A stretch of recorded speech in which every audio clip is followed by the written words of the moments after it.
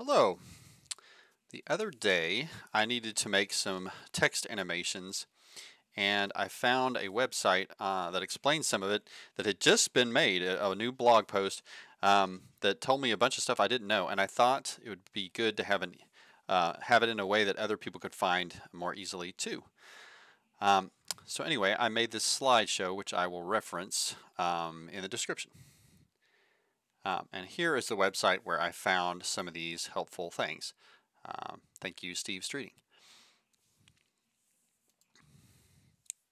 So anyway, let's say you want to make some animated text effects inside a widget.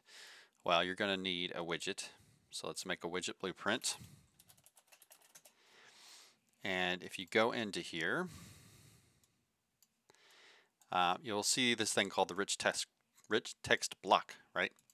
So if you type in it, you'll notice it looks kind of weird, right? It's purple. Because you need a text style set. So what is that? Well, we go here and let's make a miscellaneous data table. And if you look in here, you'll find a rich text style row. So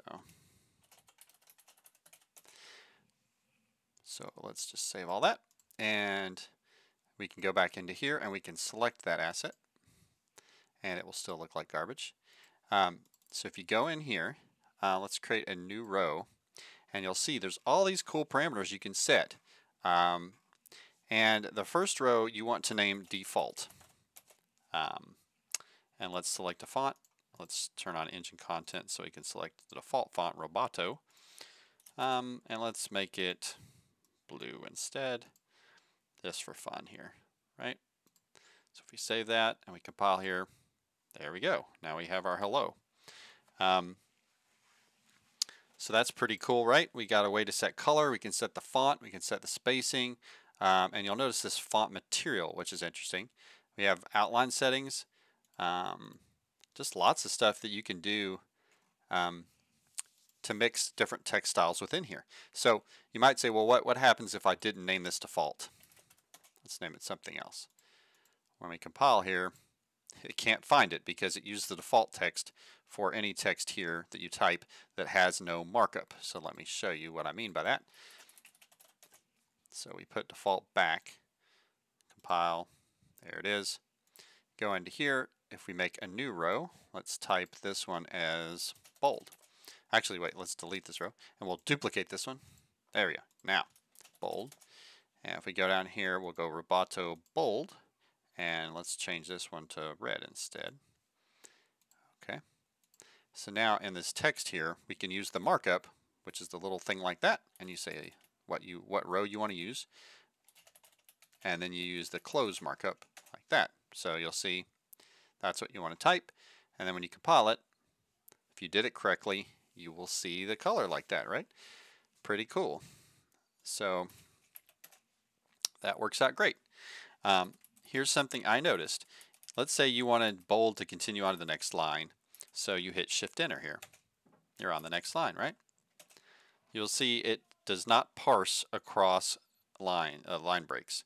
So you have to close your parsing and then you'd have to do something like next line.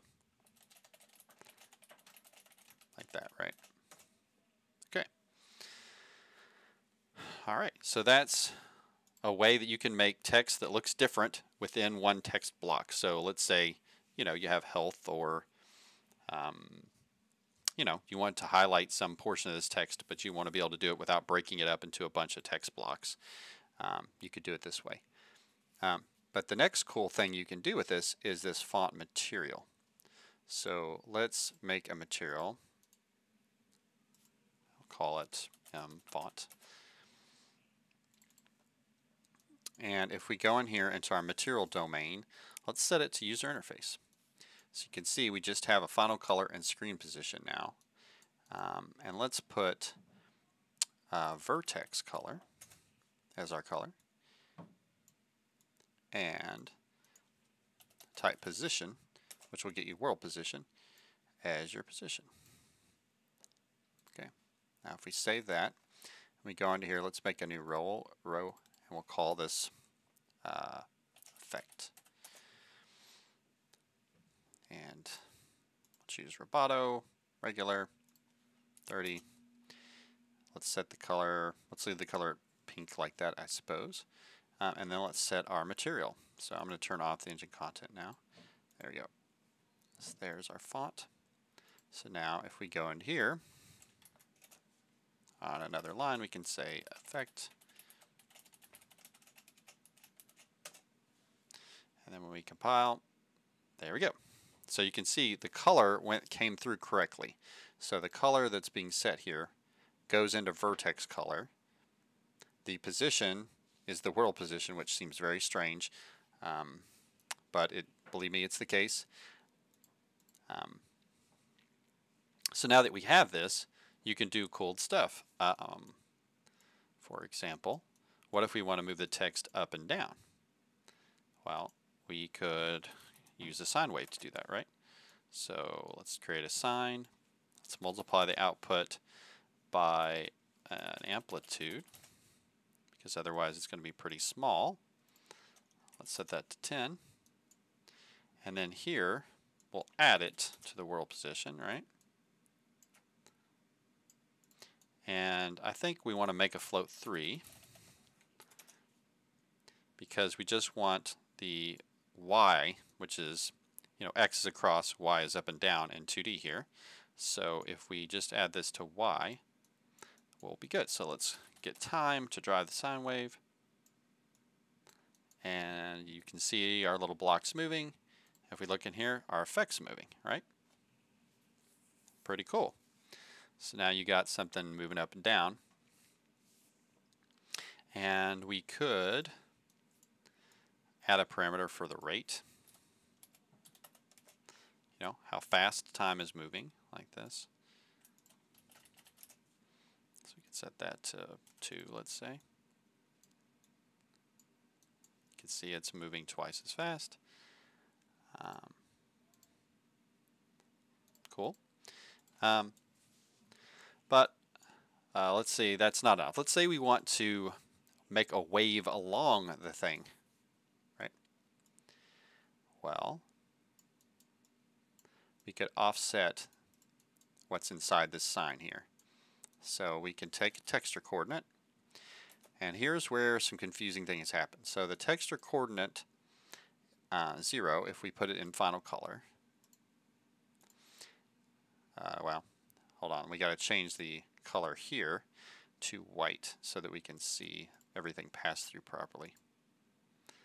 Okay, so if we do that, you'll see as usual the UV space goes from 0 to 1 across here and 0 to 1 across there. So it's like the top left corner is 0 and down here is 1 in Y and 1 in X, right? So U of 1, V of 1 down here. So you would think you could just use texture coordinate 0. So let's use the red channel of it. So just as it goes across X, and we'll add that to this, and we'll put vertex color back in there. There we go. You can see it's waving, but it's a bit odd. It's not exactly what I expected. If you use texture coordinate 1, on the other hand, you will get what you expect.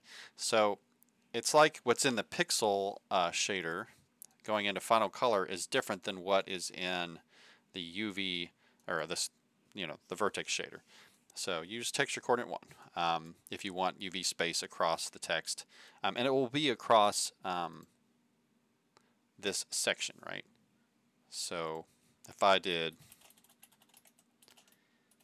that, then you'll see like W and A are moving at the exact same speed because they're in their own sections. So that's kind of interesting. If you want an effect to, if you want the UV space to just be one letter, you could do it this way. But otherwise, the UV space will be this inside the entire markup, right? So that's pretty cool if you want to make wavy text. So we've made moving text, wavy text. Let's make growing and shrinking text for our final little trick here. So let's just delete this stuff. So if we want to grow and shrink, let's see, our world position we really kind of only need to add to an X and Y, right? So I'm just going to go ahead and switch that to there. So if we take our texture coordinate 1, right?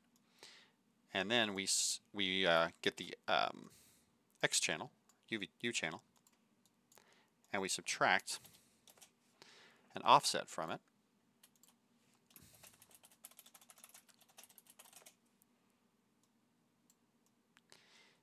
Right, let's just set that to 0.5. The maximum of that can be 0 to 1, right? So if we preview that, you can see now, so our UV space, instead of going 0 to 1 here, is now going 0 to -0.5, 0 to 1/2, right? So what I like to do here is renormalize it. So we take 1 minus that, and then we take 1 divided by that, and then we can multiply this by that new number, and we have renormalized it. Now it goes 0 to -1 and 0 to 1 this way, right? Because 1/2 minus 1/2 is 1/2. 1 divided by 1/2 is 2, so it multiplies these where they were 1/2, they now become 1. But this also works if you used a different number, like if we offset it by 0.25, let's say.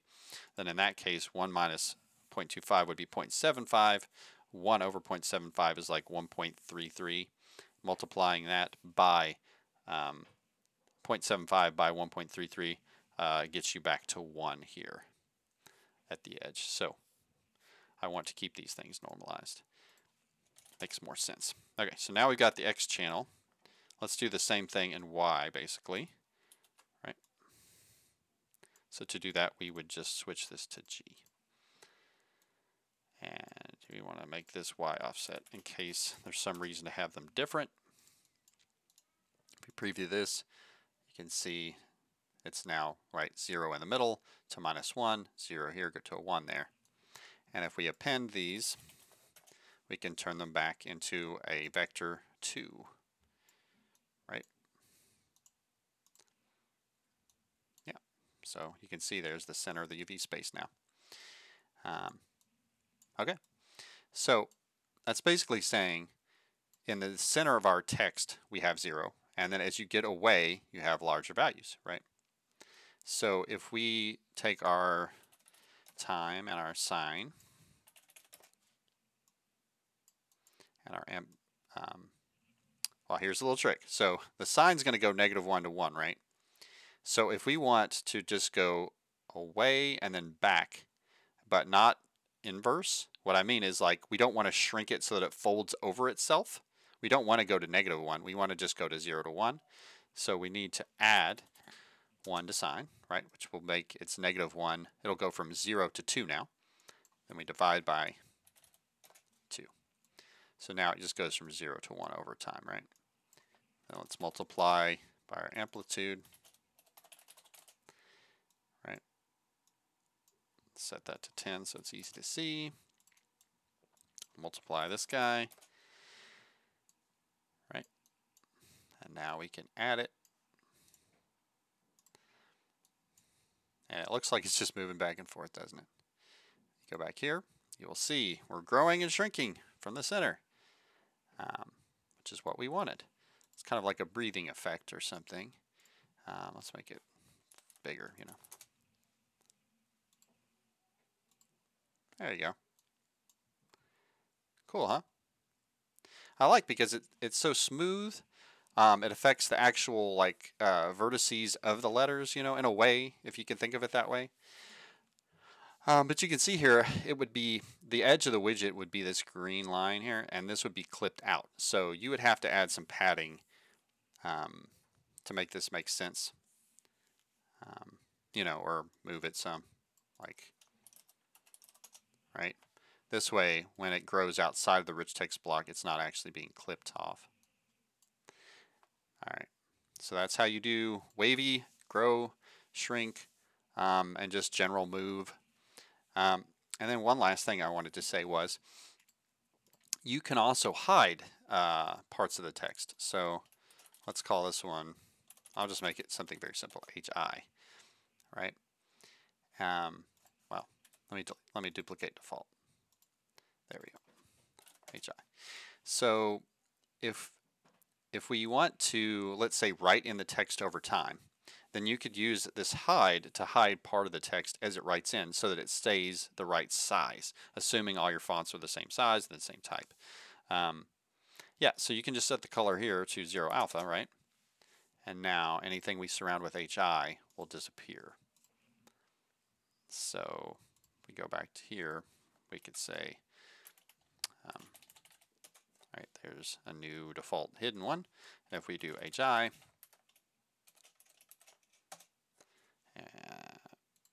boop, now it's hidden, but it holds the same space, you see?